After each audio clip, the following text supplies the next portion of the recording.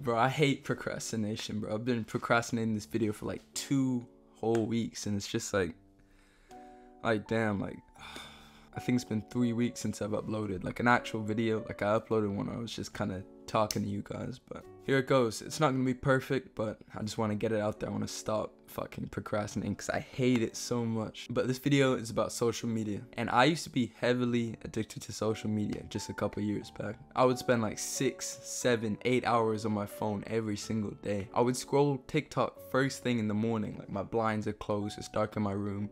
First thing I do without even thinking is just reach for my phone, start scrolling. And no wonder I felt like shit. Before I would go to bed, I would literally fall asleep with my phone in my hand because I'm watching YouTube, because I'm listening to music, because I'm watching TikTok. And since then, I've significantly reduced my time on social media, thank God.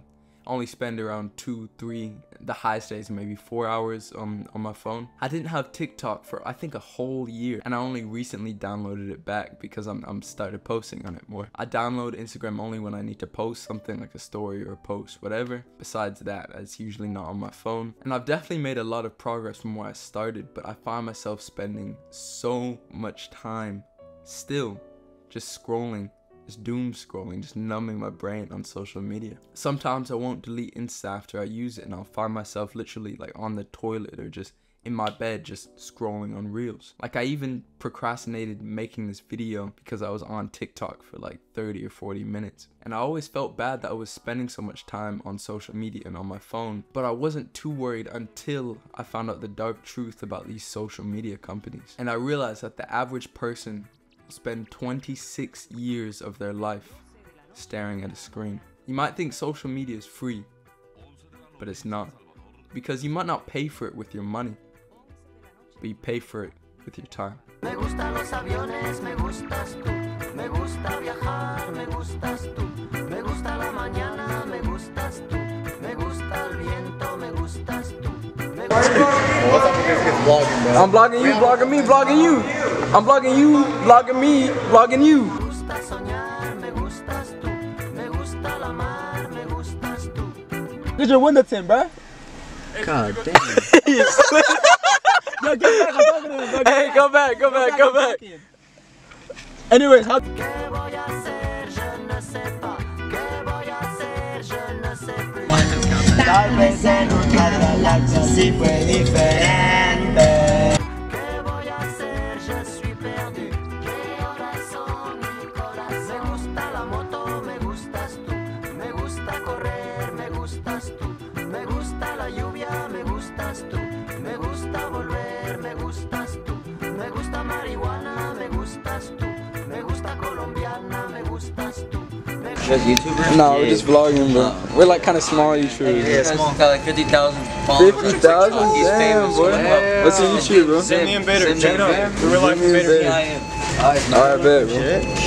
¿Qué voy a hacer? Je suis perdu. ¿Qué horas son? Mi corazón.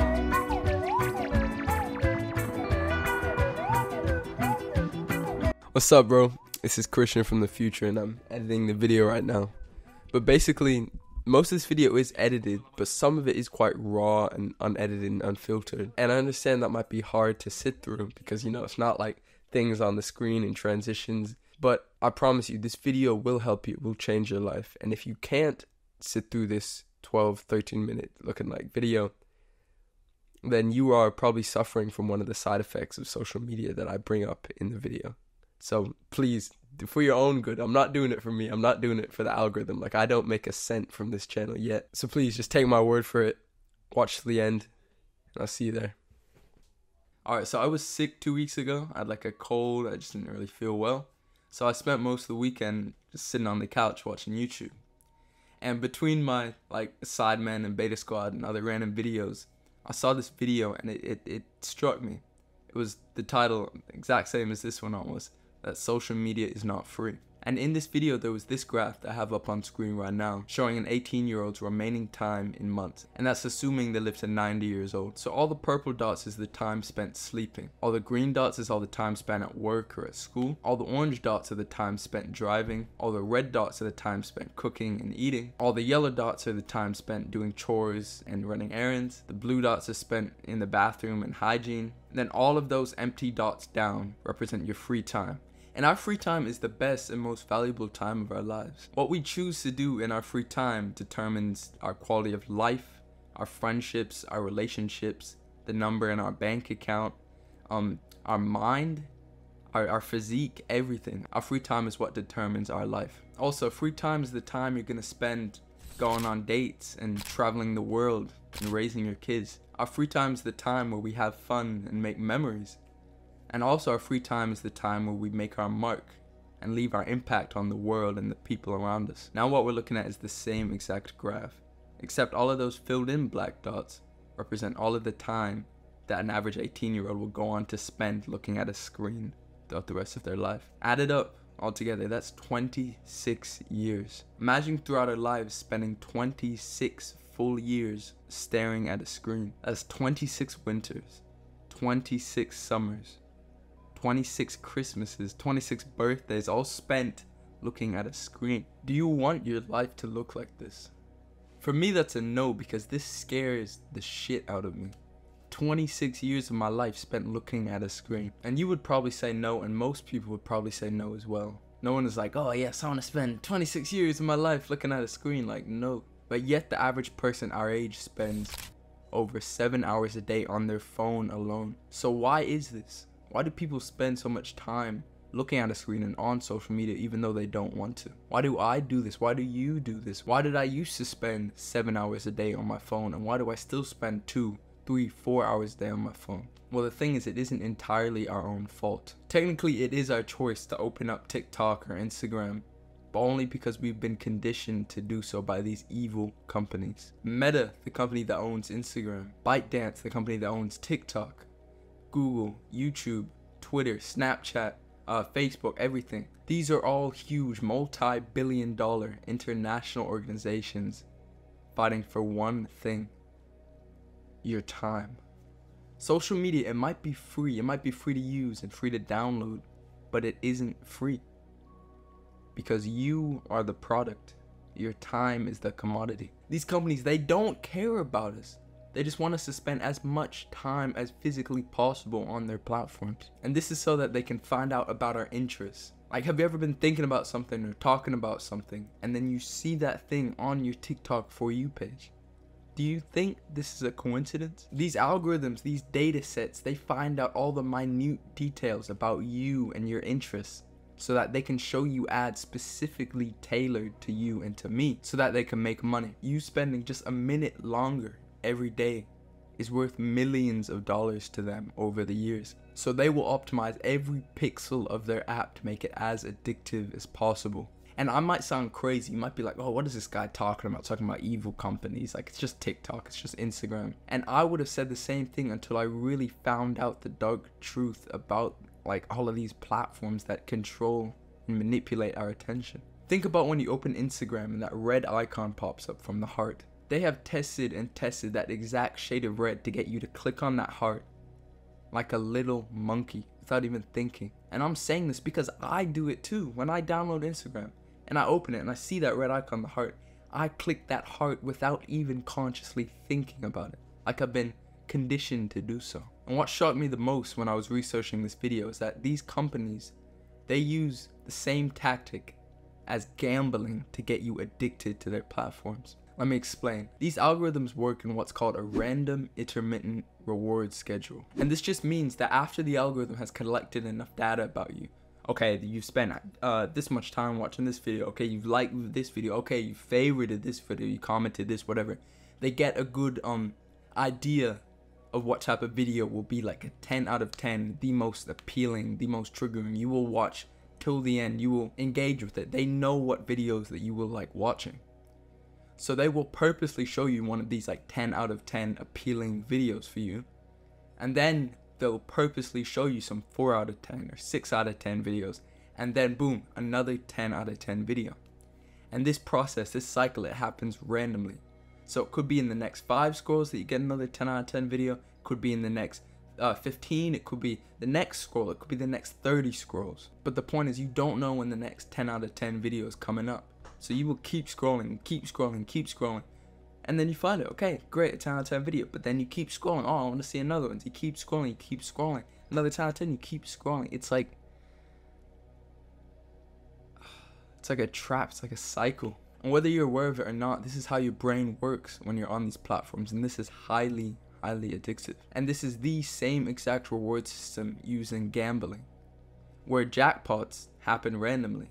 You don't know how many times you're gonna have to pull the lever and get a 777, or you don't know when it's gonna land on red or black. I don't know, I've never been gambling, obviously, I'm just kinda, but the point is, you don't know when the jackpot's gonna happen. It happens randomly. And this is so triggering, so addictive for your brain, because your brain's like, oh, what if it happens now? What if I buy this lottery ticket and then it happens? But then you keep buying it, and then, oh, okay, then you get a little jackpot, but then you spend that jackpot buying more lottery tickets or going back to the casino. And this is why people gamble their life savings away. This is why social media is so addictive. We all know that feeling when you're scrolling and you get to that point where you're like, this isn't even fun. Like, why am I doing this? But you literally can't stop because of how your brain has been rewired by these companies purposely. And this isn't an accident, this random intermittent reward schedule. These companies, they hire people called attention engineers, and their whole job is to employ tactics like this to get you as addicted as possible. Because like I said, the more time you watch, the more ads they can show you, the more money they make. Like, I literally remember so many times where I'll be in bed at 10 p.m. I had a good day, I was productive, I got work done. I'm on my phone about to set my alarm. I set it, I get off the app, and then I see TikTok on my homepage. I'm like, oh, it wouldn't hurt to just, check TikTok real quick. It's midnight, it's 1 p.m. I finally use all of my willpower and close out the app and end my doom scroll. And I'm like, why did I just do that? I just wasted so much time.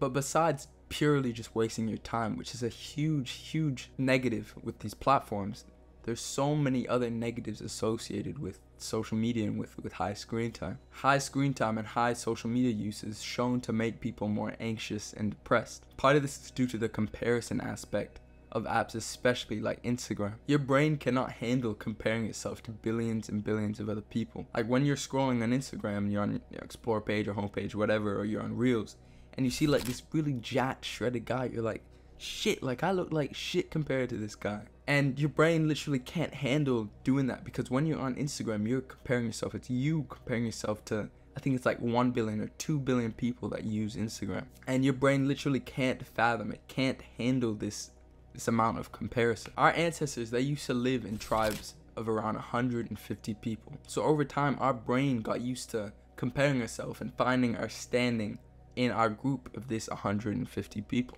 Like, the best example is your physique.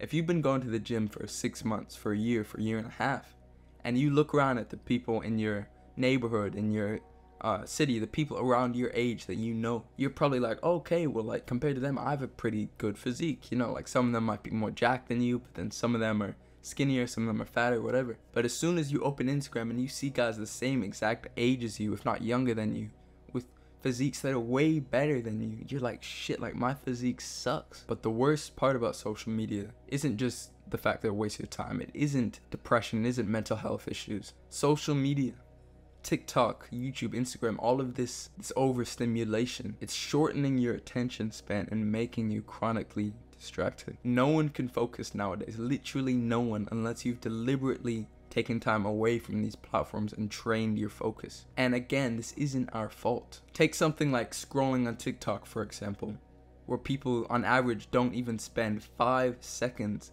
on one TikTok before scrolling to the next. We are literally training our brains to be like little monkeys, switching between dopamine source and dopamine source every few seconds. Constantly switching between stimulus and stimulus like this, it literally rewires our neural pathways in our brain, makes us less capable of focusing our attention on one single thing. And all good things in life require focus of some form or another. Having high quality relationships and friendships is really hard when you can't even focus on what the other person is saying without thinking about, oh, what you're gonna eat for dinner tonight, or without thinking about this thing that you saw, whatever, without your mind switching to something different. Building a business is insanely hard if you can't sit down and do the work and focus. And I've struggled with this problem for a long time. And it's taken me a very long time to make even a little bit of progress towards training my focus because of all this overstimulation that I was like frying into my brain since I was very young. So I hope that I've made you realize that social media is making your life significantly worse. Because I realized this especially after researching and scripting and making this video.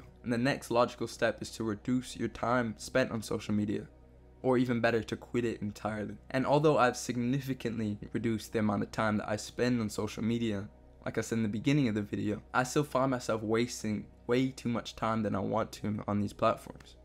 So for the next 2 weeks, I'm going to be trying this social media, like, I guess, detox protocol, if you want to call it. And if it works for me, if it's successful, I'll be sharing my results and I'll be sharing the protocol with you guys. And before the end of the video, I have one more thing to mention. This whole video, I've been demonizing social media and pointing out all of the negatives associated with it. But the truth is, there is one giant positive with social media. But this video is getting a little too long, so I'll discuss that in next week's video. If this video improves your life in any way, then please subscribe. And subscribe especially if you don't want to miss the next 2 videos in this 3-part social media series. Alright bro, that's the end of the video. And as always, I'm rooting for you.